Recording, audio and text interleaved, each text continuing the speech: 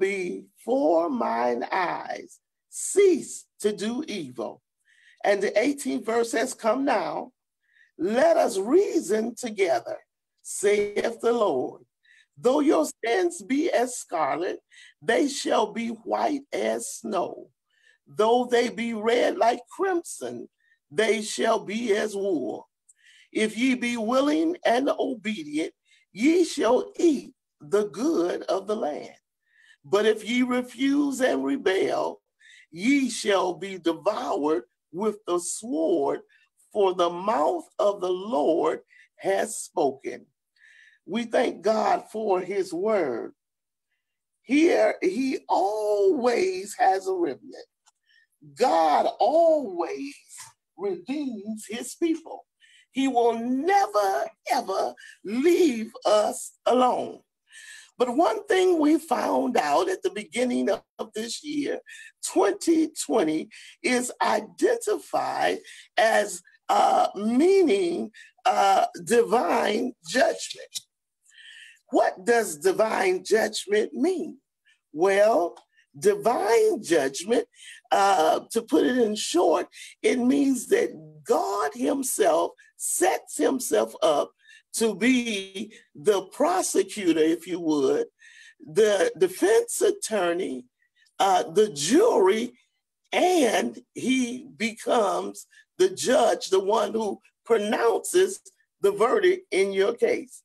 So divine judgment carries with it favor. So even though we see where we are in this pandemic, and we wonder when we will come out, how long, Lord, will it be?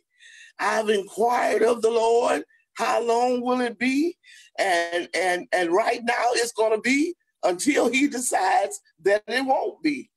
But one thing that we found out about the children of Israel, which is like unto us today, the Lord gets us out of trouble, and then we get back in trouble. We make decisions and rules and say we're going to abide by them, and then before it is over with, we go and toss it to the wayside. We forget about it, and then there it goes. But I want to bring to mind to you, you are hearing words such as the ideology. Let me define that for you. That means it is a body of ideas that reflect social needs, aspirations of individuals and groups. And Paul, as a Pharisee, they had ideology. They had behaviors contribute to those beliefs. And whenever you bring a group of people together with their beliefs and they push forth those beliefs, they come very, very strong in a society. In case of the Pharisees, it was 300 years that they put forth these ideas, the Pharisees.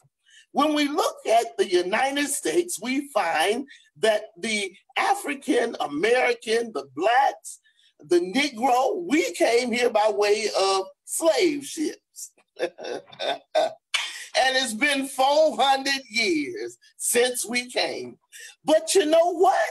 That same ideology and oppression exists continuously in the society that we live in.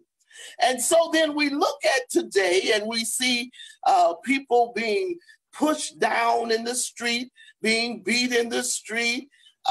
Commanders are coming forth and bringing in the military army that we pay taxes for to cover our safety in the nations and abroad.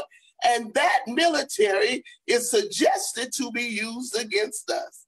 God forbid, it is a damnable evil. Now, the thing and the wisdom I want you to get today is that this is a systematic oppression and depression of the people of God. But the earth is the Lord's and the fullness thereof, and all the people that dwell therein. So the oppression not only is it against the people of God, but it is against God. He did not bring his people into any type of oppression. When you look at Genesis, you will find that Adam was placed in the garden. Him and Eve, they were given assignments and they were free. So when I look at the ideology of oppression, then I know that is against God's rule, because he gave man dominion over the land, over the sea, over the birds of the earth, but he never gave him dominion over people. So slavery was a lie. It was a lie in the inception. It was a lie on this land. And not only that, our people were brought to this land in chains. Now, if they had come willingly, they would not have been chained. But they were brought here already in a condition that would have them oppressed, depressed. They changed their names. They would not allow them to speak their languages. Why? Because they wanted to dismantle everything that was in the people that come to this nation. They wanted to tear them down and not give them an identity. But I thank God for Jesus, because he always have a ram in the bush. So divine justice. God is not pleased with the way that we have been going on in America. He is not pleased around this globe. How do I know that?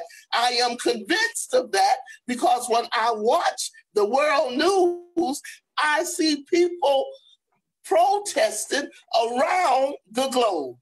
You know, it's amazing that Jesus would come to earth and would be that sacrifice.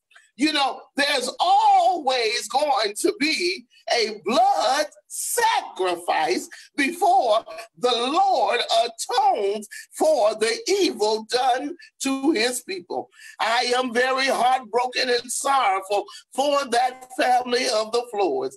But I thank God that he chose a man. He was not a well-educated man. He was not a schoolmaster. He was not a preacher of the gospel.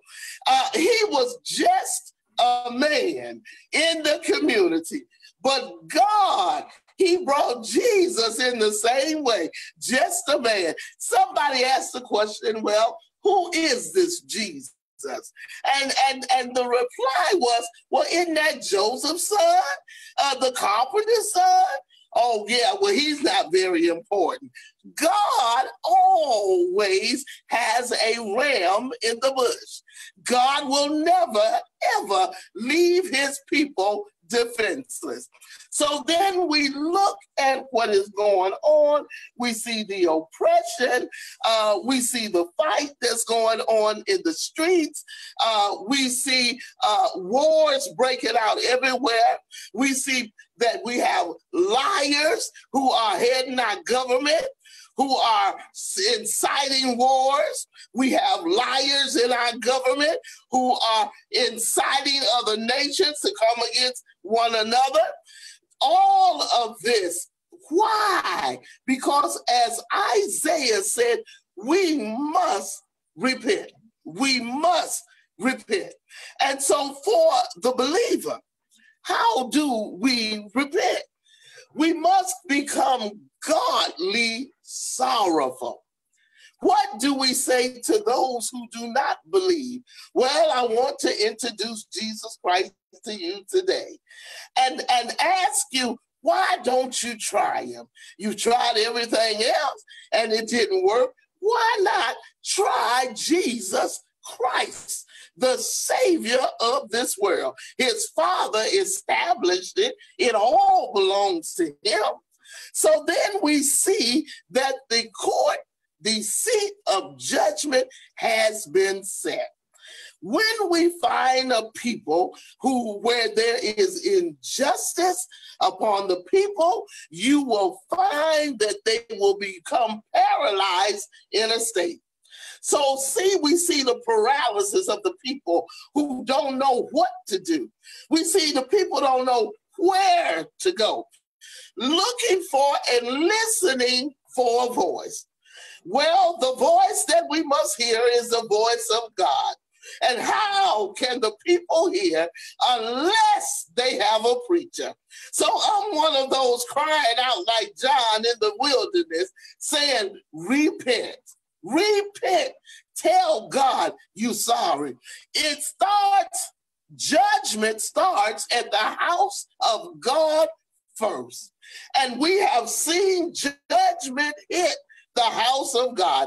Never in all my years have I seen the preachers leave and go home like this. I said, Lord, you taking the pastors. What will the sheep do? Well, the enemy would believe that, well, if you kill the shepherd, then the sheep will scatter. But God has a remnant of preachers and pastors that are being raised up in this earth right now that will take up the banner. I see the young people fighting. I see them protesting. I see them with the banner. The word of God said he called the old because we know the way, and the young because they have the strength. He'll never leave us. He'll never forsake us.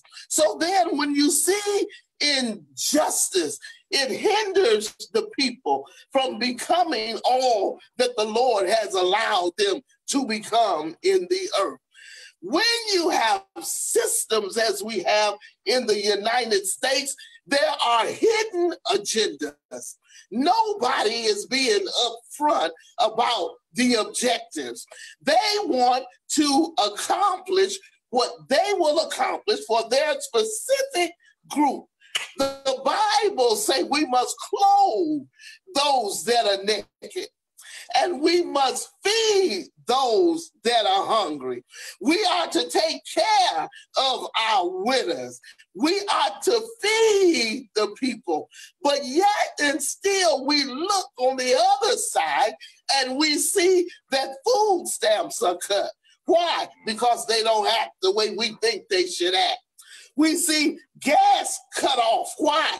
Well, the people can't pay their gas if they don't have a job. So then what you do? Well, then we have housing. Landlords leaving ghetto type housing and infestation in the housing. And then they put the people out of those houses. Well, where must they go? They're on the street.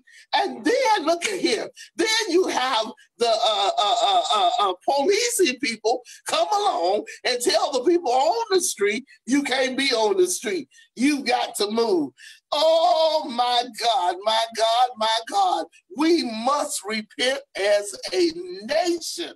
We must lay down the weapons of oppression, the weapons of discord, the weapons of just the crazy in our society. We as a people of God, we must come together. We must come together in prayer. We must, the Bible says that some of these devils, they won't come out unless there's fasting and there is praying. If the church don't pray, who will pray? If the church doesn't fast, who will fast? It has nothing to do with denomination, whether you're Baptist, you're holiness, you're independent. The Bible says if my people, his people, he come to us, we have a responsibility to pray in this world. We have a responsibility to pray for our enemies. I guarantee you, if we pray, if we come together as a nation, we will see the hand of God move. His word says that he'll forgive us of our sins, that he will bring us back to him if we come together as a people. And the other thing we want to look for is that what happens with the people, they lose strength. So, they lose strength. They can't fight. So instead of fighting with the intellect or with the books, what they do is take to the street and they begin to war and they begin to fight against. They don't know what they're fighting against other than the establishment. Young people, that's not the answer. I want you to protest. Your Michigan Constitution says you have the right to assemble and protest. Your United States Constitution says you have a right to assemble and protest. That is what you have the right to do, to allow your grievances to be known. And I thank God for your strength, and I thank God for what you are doing. But we need direction, and direction comes in the word of God. The peace is disturbed. There's no peace when Jesus himself is the Prince of Peace. If you invite him into your life and into your heart, then the peace of God that surpasses all understanding will allow you to rest. People are not sleeping. People are not resting. People are upset. People are fighting. People are in discord. Oh, God. You know, one thing about God, I talk to the Lord concerning, I say, Father, we're in a pandemic, and this virus is killing people. And then I see my babies out there with no mask on. Well, don't be tricked. Put your mask on. This virus is still in the earth and it is killing people. Put your mask on and hold your sign up high. But we as the elders are going to pray, and I'm telling you, God is going to move because we as a nation are coming together. We must come together. We have no other way out. And when we bring it together, then there's strength in the body. When young people and old people have a direction and they have a plan, then strength comes to the body. Peace comes to the mind. Know this, the enemy wants to keep you confused. He wants to wear you out. He wants to tire you out. He wants to take your very life. That's what he wants to do. But I prayed against him day and night. You shall live, young people. You shall live. You will declare the works of the Lord, and you shall be accomplished in everything that God has called you to do and to be. I call on our churches, come together. Let us come together and go to the throne room of God. He will hear our cry. It doesn't matter what faith you are. Just all we want to do is be on one accord. When you get on one accord, the enemy cannot tear down the kingdom of God. It is through divisiveness that he destroys the kingdom. A house divided against itself cannot stand. What are you saying, preacher? I'm saying if the mother is going to the left and the father is going to the right, your house will be divided and your home will be unhappy. But I'm saying to you, if you come together as one, on one accord, we have one common enemy, and that enemy is the devil. That's the enemy. Let me tell you something, just so you, for those who deal with spiritual warfare, understand this. You cannot fight a spiritual war with natural tools. It will never work. A devil don't care nothing about your books and your learning and your education. He gonna keep on coming. But if you tell that enemy to go to the lake by the auspices of the Holy Ghost, in the name of the Lord Jesus, this oppressive spirit, you must go, damnable enemy. Oppression and depression, you must go. We cannot fight one another. Understand this point. A demon does not respond to natural tools. He only responds to spiritual tools. So don't try to fight the demon of oppression with, oh, well, we're going to talk to her and we're going to talk. No, no, no, no. These people have set up systems, as I told you in the beginning. As the Pharisees, they've set up systems, they have ideology, and know this for certain. There is a benefit in this thing. There's a benefit in this thing. There is a benefit to somebody's pocket. The stock market. How do we have senators that sit in high places? They pull out of the stock market before a collapse. Oh, they have privileged information, but they say they didn't use their privileged information. They just decided to do that before time. Now, we are not crazy. People, come on, use your head. We're not crazy. But the same system says, well, you know what? That's okay. But if you and I had it in it, we would be in cuffs right now and sitting up in somebody's jail awaiting trial. That's what happened to us. Why? Because we're not a part of that social system.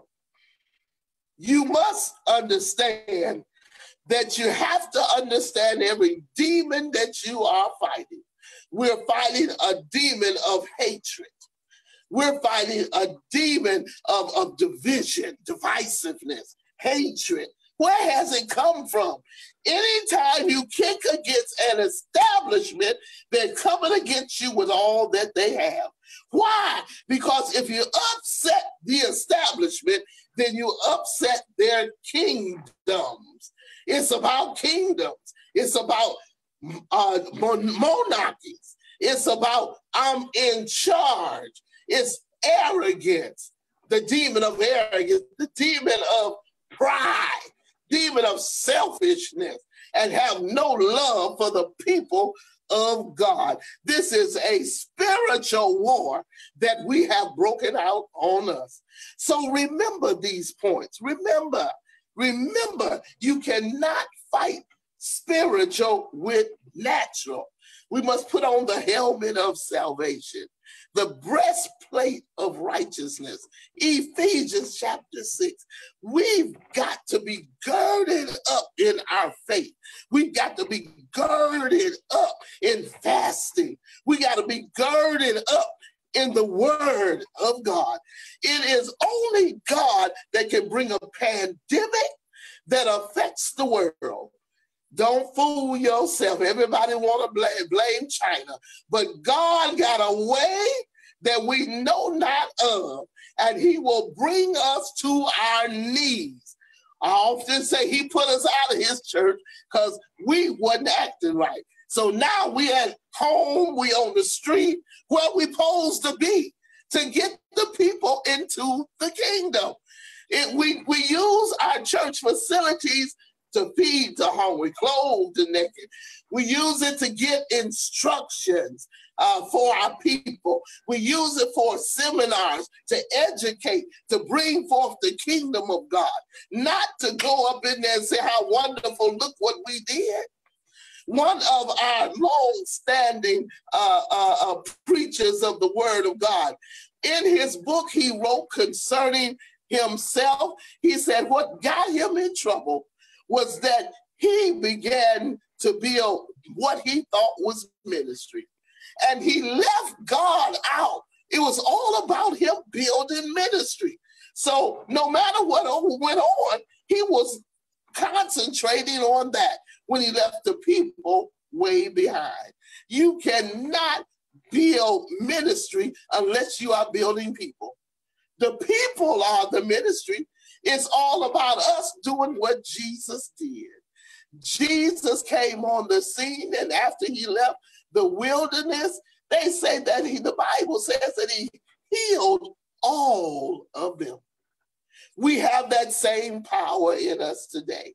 It is invested in us to heal the minds of the people, to heal their spirits and their souls, to help them, to cultivate them, to bring them into the presence of God. I love the song my sisters sing about, I like living this kind of life, because it is a blessed life. You want to live a blessed life. That's what we want. We want peace on a daily entering in and coming out. We want to live in peace. Nobody wants to live in hell. Nobody wants to come home to their house and live in hell.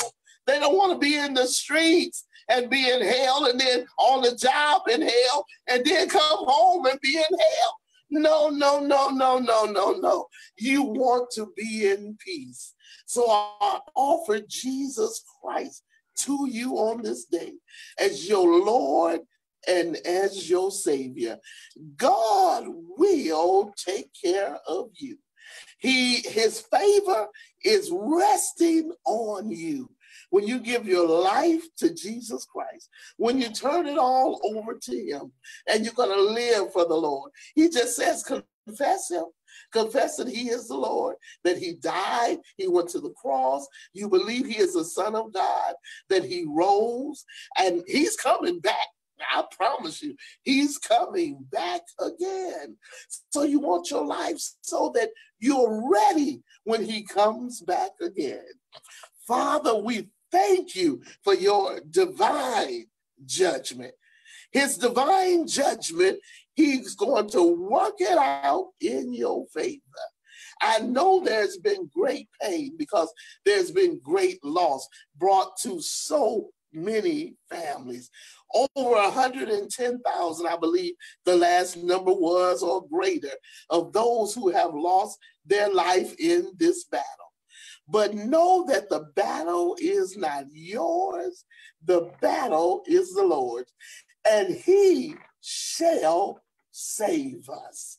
In the name of the Lord Jesus, I pray now for all of those who have heard this word and have received Jesus Christ and would like to receive Jesus Christ right now. Father, we ask that in their homes, wherever they may be, in their automobiles, if they lift their hands toward heaven and just say, Father, I receive you, Jesus. Come into my life. I want to walk with you and learn of you and be with you, Father, in that great getting up morning. And Father, in the name of the Lord Jesus, for every pastor that is on the air, for every leader that is working in the kingdom, Father God, we ask that you strengthen them now, that you give them clear sight, clear vision in the name of the Lord Jesus. Help them on their journey and help them on their way as they make their journey from place to place to take care of the people of God. Help them, God, every church that is assembled in your name, wherever they may be across this country. Father, my prayer is that we all come together in the unity of the faith. And Father, in the name of the Lord Jesus, we pray. Just to say to you before I leave this spot is that we are hosting a prayer vigil for the nation. And all you have to do is call in. The information is on our advertisement and become a part of this. We're going to be fasting for 3 days. I believe it's June 29th. The 30th and July 1st. We're going to be fasting and praying together. It does not matter what church you belong to. We're going before God. We need this pandemic lifted. And we need strategies brought forth for our police department, for our mayors, for our governors, and for the presidency of this United States. We need divine justice in these places. And we are going to be fasting and praying. Overseer Joyce Stacy is one of the leaders in this, and along with myself and Zion and all of our pastors, we are coming together in prayer because we want to see God move, just as God moved in Isaiah. All he wants us to do is turn from our wicked ways, and he'll heal the land, and he'll forgive us of our sin. God be with you until we meet again. In Jesus' name, amen. Back to our pastor.